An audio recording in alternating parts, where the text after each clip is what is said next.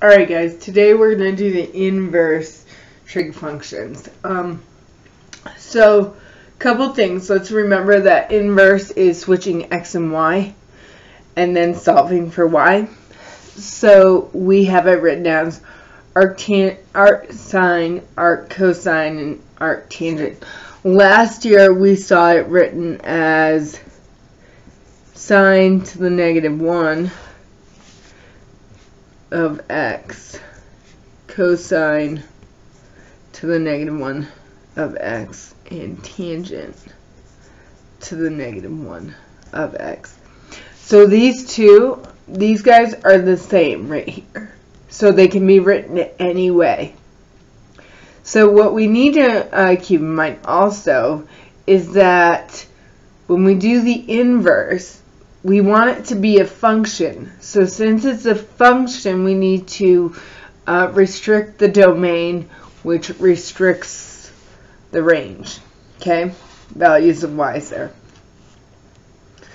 If we didn't restrict them, we don't have a function anymore. Think of a sine graph. A sine graph is our snake, right?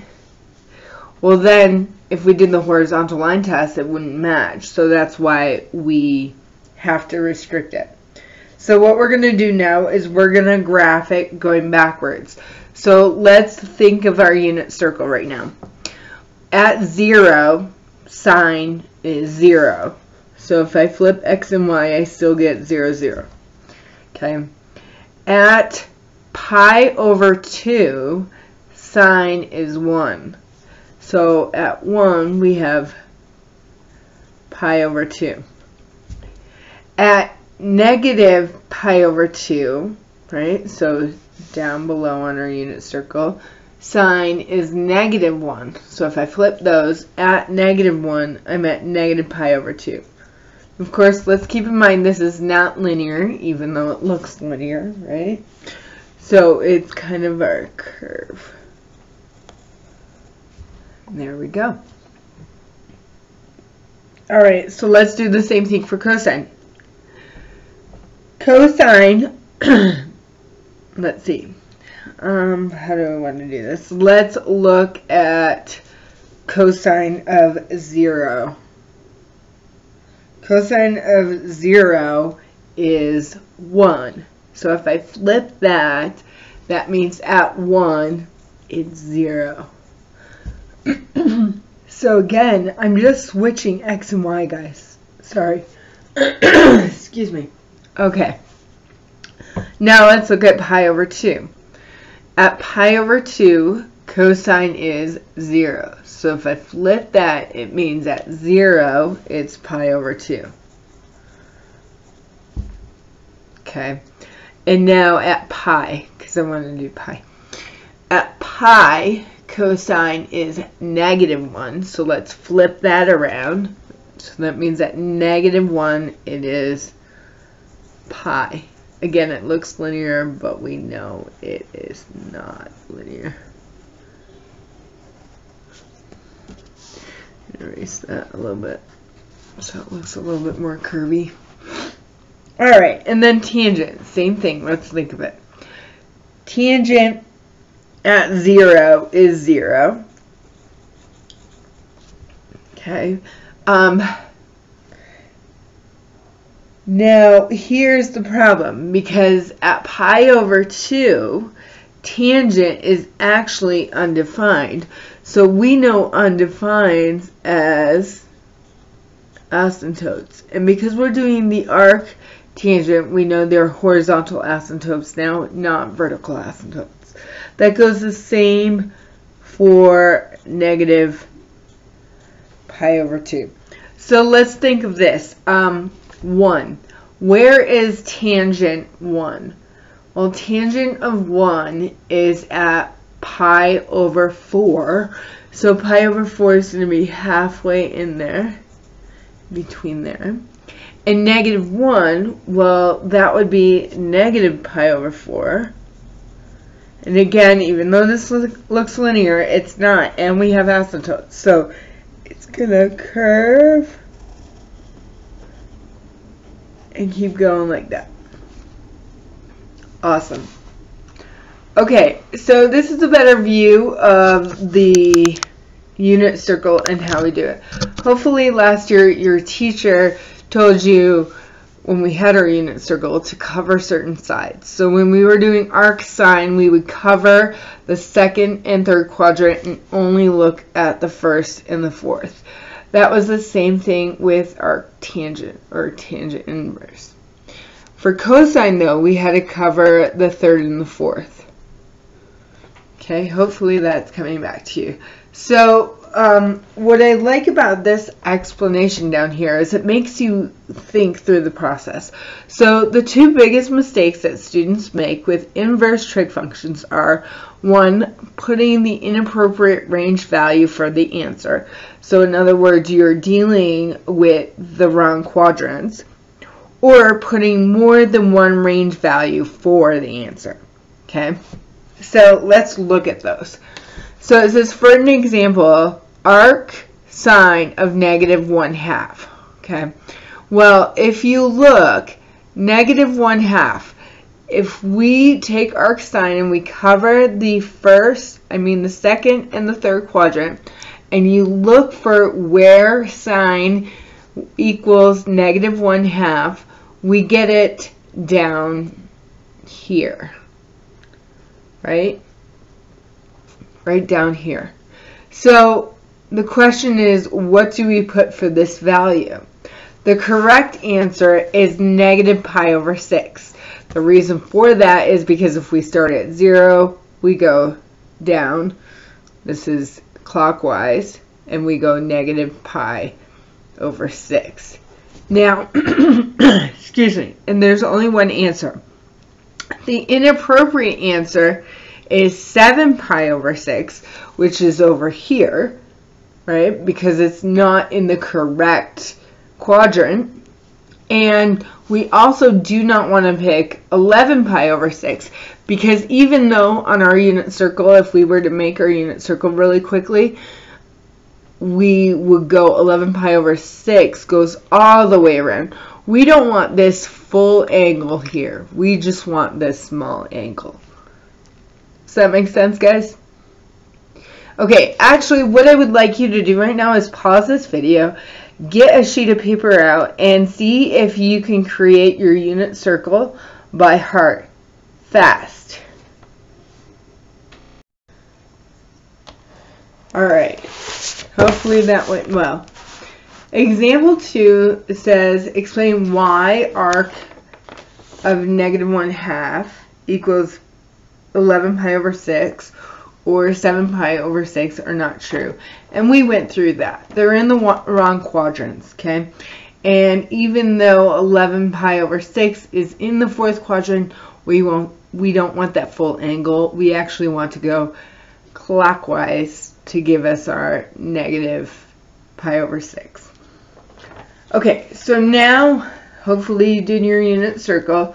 We can evaluate where these inverse trig functions equal. So I'm going to grab my unit circle out that I made. You use the one that you just made, and we're going to go through the process, okay? So if I do arctangent, I'm going to cover up this side, and it says tangent of 1. So where is tangent equal 1? That would be pi/4.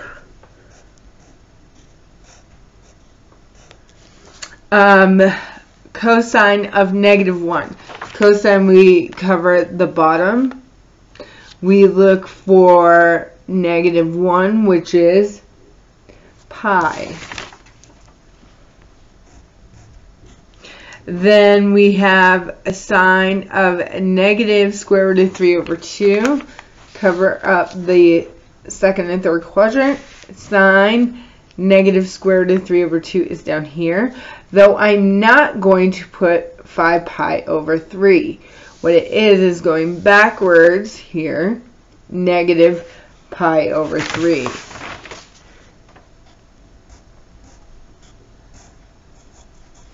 A quick way to know when you go backwards what it is it's just the denominator. It's pi over the denominator. If we were going backwards with this part of the quadrant, guys, you could look up and just reflect down. So if I went backwards here, I would look up here and say, hey, this going clockwise is 3 pi over 4, but it's going to be a negative. That's just a really quick mini lesson there. Okay, evaluate without a calculator arc sine. Well, if you look and we cover this up, do we know at any place without a calculator, guys, that sine of something is 2? No. So we don't have it.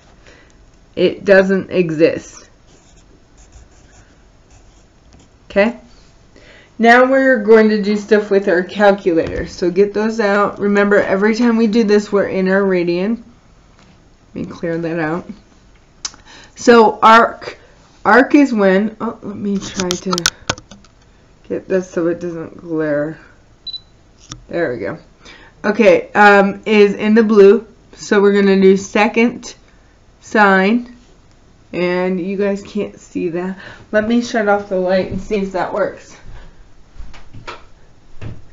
So a little bit better. Nope, and there is a glare. Sorry, guys. Okay, you try to do it on your calculator. So do inverse sine of 0.3, and we get 0.305. Remember, we're going out 3 decimal places. Next, we have arc tangent, so second tangent on your calculator.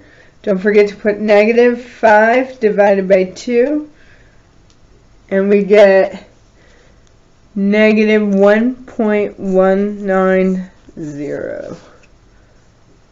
Awesome. Okay, I'm actually going to turn back on the light, guys, because we're doing this without a calculator. There we go. Alright, as you can see, guys, we have 2 things going on here. One of the things to make sure you don't make a mistake is to do each one separately. There are 2 functions here, so I'm going to do 2 steps. The first thing I'm going to do is do arc sine square root of 3 over 2.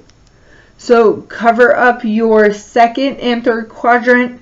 Where is sine square root of 3 over 2? Well, it is at pi over 3.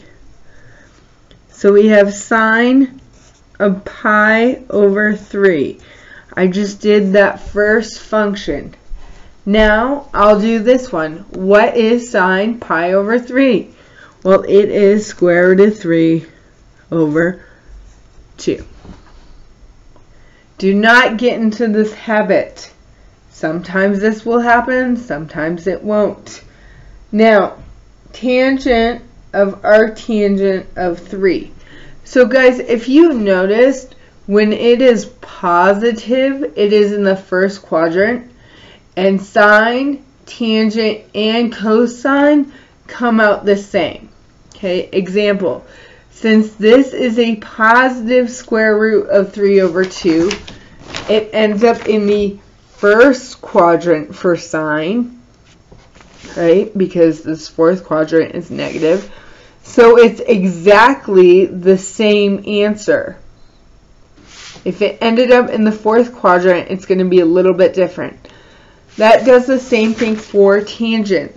So since arctangent of 3 is some degree in quadrant 1, that means tangent of that angle is the same value. Okay?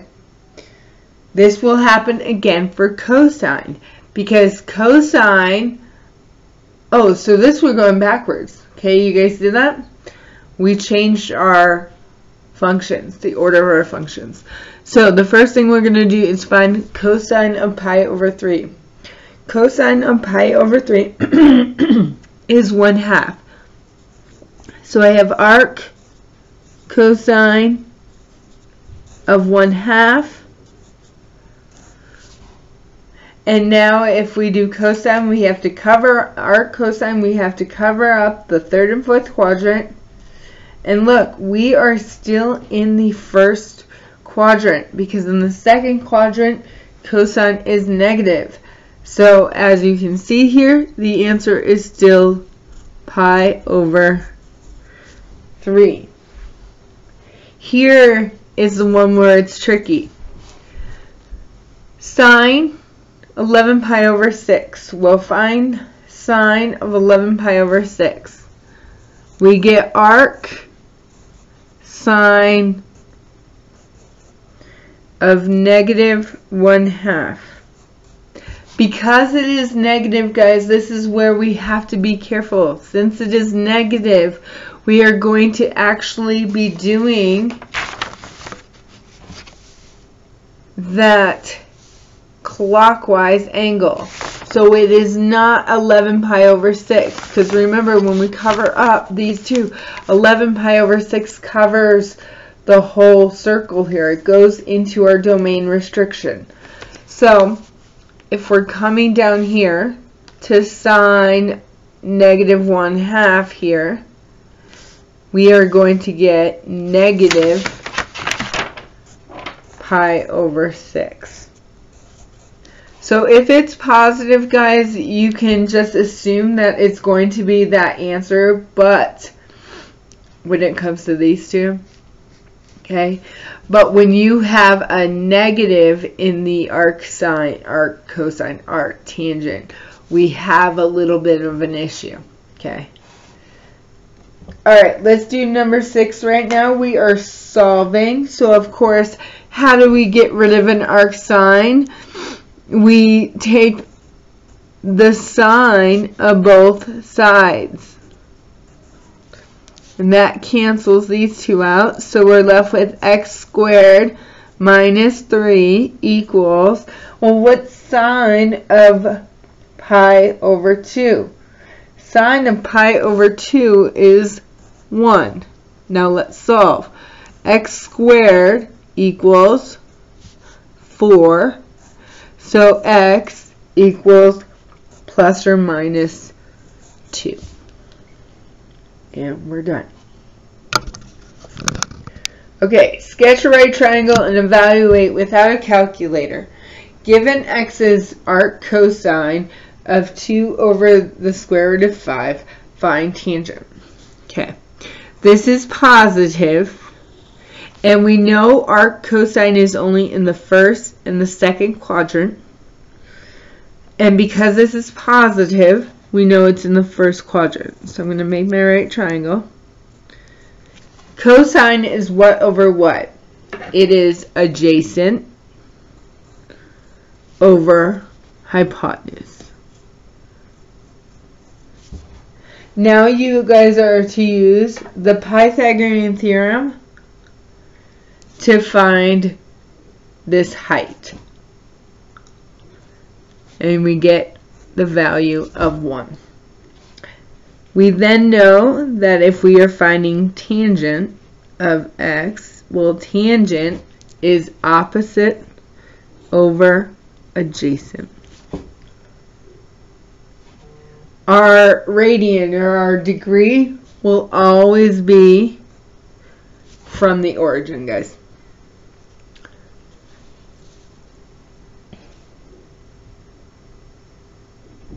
Alright, let's look at number 8. Okay, arc sine, so it's the first and the fourth quadrant, but this is positive, so I'm going to automatically make it in the first quadrant. Now x is the same thing as x over 1, so that means opposite is x, hypotenuse is 1.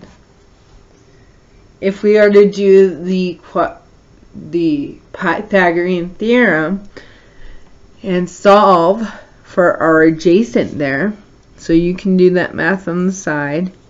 It comes out to the square root of 1 minus x squared. Side note, you cannot cancel the square root out because of the subtraction. Remember, to cancel the square root, the whole thing must be squared, but the whole thing is not. So if we were to find cosine, cosine is adjacent over hypotenuse.